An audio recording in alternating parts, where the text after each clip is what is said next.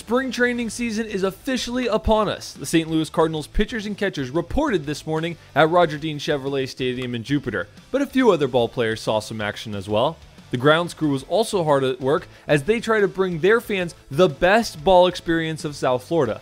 Get ready to enjoy the best food, weather, and competition spring training has to offer. Come on out Saturday, February 24th for the Cardinals' first game of training against the stadium-sharing Miami Marlins. You won't want to miss the beginning of America's favorite pastime right here in your backyard at Roger Dean Chevrolet Stadium. I always say there's two ways to enjoy spring training. There's coming to a game, sitting in the crowd, having a hot dog, eating an ice cream, enjoying the atmosphere. But before games, we have the workouts. You know, today is the first day of pitchers and catchers, and it's a different experience to go on our backfields and hear the coaches calling out the different drills and plays. And, you know, the guys are a little more loose. It's preseason, you know, it's the proximity, the intimate experience, you know, a chance to get an autograph, shake a hand, you know. So, definitely come see our practice drills and things in the back too.